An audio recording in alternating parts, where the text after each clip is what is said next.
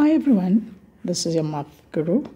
In this video, I'm going to show you how to solve the following analytical geometry question. Please don't forget to click on the like and the subscribe button below for more easy to understand math concept. Together, let's get that number to 1,000 subscribers. Thank you.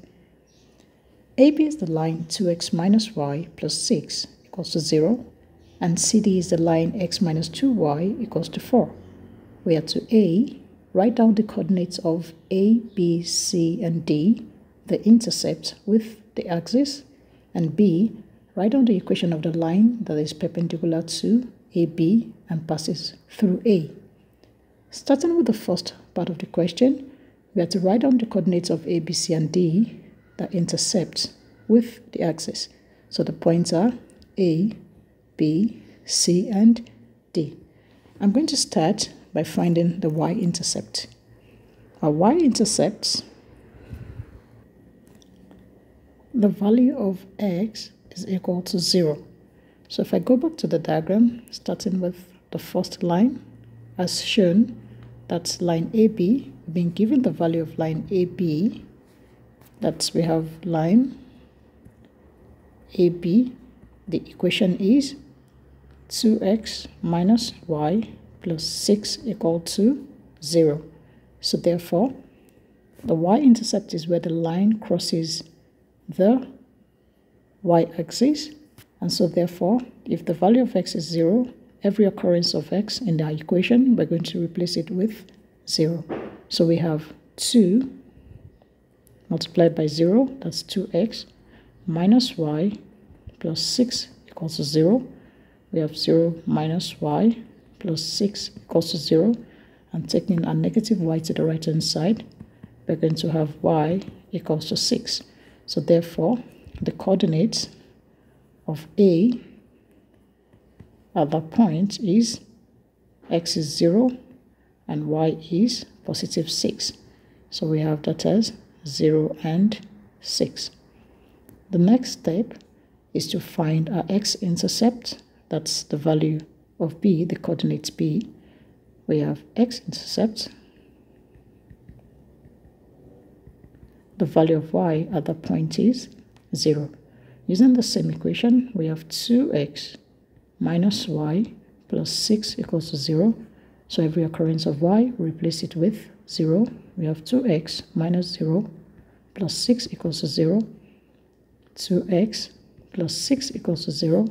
We're going to move our positive 6 to the right hand side. We have 2x equals to negative 6. And dividing both sides by 2, we have the value of x equals negative 3. And so therefore, the coordinates for B will be x is negative 3 and y is 0. So for B, we have x negative 3 and y 0. The next step is to move to our next point. That's using the line CD. So therefore, using the line CD, the equation has been given us x minus 2y equals to 4. And therefore, for the y-intercept, the value of x is equal to 0. So therefore, we're going to replace x with 0 in our equation. We have minus, that's x minus 2y, that's 0 minus 2y equals to 4. Minus 2y equals to 4. So therefore, dividing both sides by minus 2, we're going to have y equals negative 2. So therefore, our coordinates for the value of C will be x is 0 and y is negative 2. I'm going to add that to the diagram. And to find the last point, D, using the same equation, we have x minus 2y equals to 4. This time around, we are finding our x-intercept. At x-intercept, the value of y equals to 0. So therefore, we have x minus, we're going to replace our y with 0 equals to 4. We have x minus 0 equals to 4. Therefore, the value of x equals to 4. So therefore, the coordinate of D is x is 4 and y is 0. I'm going to add that to the diagram. We have x is 4, y is 0. Moving to the second part of the question, we have write down the equation of the line that is perpendicular to the line AB and passes through A. So, to interpret the question on the diagram, we are looking for a line that is perpendicular to the line AB. We have the line AB as shown, and we have to find a line perpendicular to AB that passes through A. So if a line is perpendicular, what that means is that line forms 90 degrees to AB. I'm going to start by finding the gradient of the line AB. The gradient M of the line AB is equal to the change in y over change in x.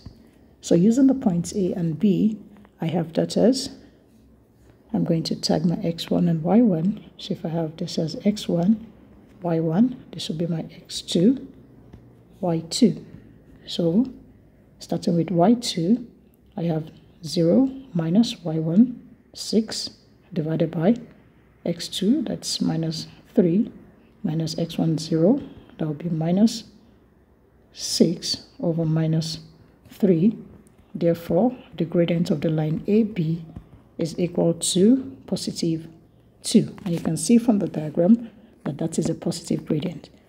Therefore, to find the gradient of the new line, if two lines are perpendicular, the rule states that ML, that's the new line, the gradient of the new line, times the gradient of line AB, if I multiply that together, will give me negative 1. We already know the gradient of AB, that's 2, so I have line ML times 2 equals to negative 1.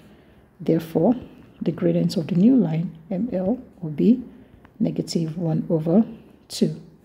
We know that the standard equation of a line is y equals to mx plus c. So we've been able to find the gradient. So I'm going to write that as y equals negative 1 over 2x plus c.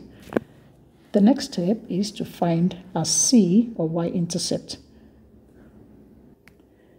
So since the point A is on a y-intercept and the value of y at that point is 6 as shown, then I'm just going to include that in my equation. So therefore my final equation for the line passing through A that is perpendicular to the line AB will be y equals negative 1 over 2x plus 6. That's the y-intercept. Thanks for watching. Bye.